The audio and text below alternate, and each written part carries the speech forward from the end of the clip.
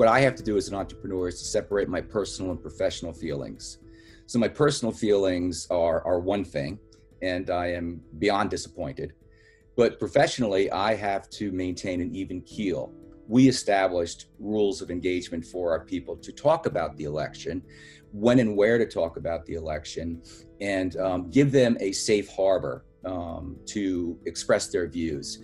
And we anticipated a major, Biden landslide. We anticipated a Trump upset, and we anticipated where we are right now. So we had come up with statements that I sent out this morning based upon where we are right now. So we had prepared in advance for what to say, and we will be communicating every day with our employees, but maintaining the even keel and trying to keep my employees engaged, keep the morale up, and let them know that I care how they feel is job one.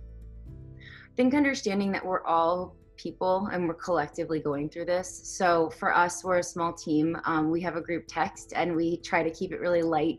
Before the election, we were sending each things about, the props in California and this and that. And now it's a lot of like dog memes and just things to try to keep the mood up.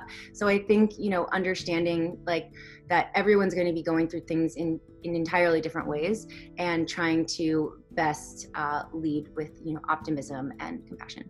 Yeah, I think there are sometimes when as a leader, you have to project feelings that you might not be feeling. So, for instance, when COVID, forced us to shut down our San Francisco location, and I really had no idea if we were going to be able to stay in business, it was really important for me then to show up to my team in a very strong, positive, not fearful way, because, people are going to mirror what you're feeling.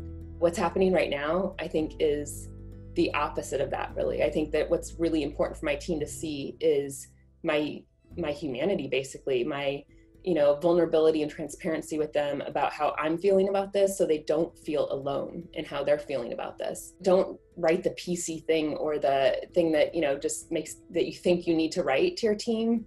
Just be real with them, because I think that's everybody's feeling very raw right now and very just sad. And I think giving people space for that, making sure that people know if they need to take personal days off, that's absolutely fine. This isn't the time to like rally the troops and, do a rally call or anything like that. It's time to give people grace and time to process. Acceptance doesn't mean I like what's going on, but it means I take it as it is. I take it as it's happening, because we can't control everything that's happening. We certainly can't control what's unfolding this week, but we can control how we take it and how we are with the people around us. There's going to be a lot of waves and bumps at the surface, but how we engage each moment and help the people around us, that's where we get to co-create with the condition and do something useful.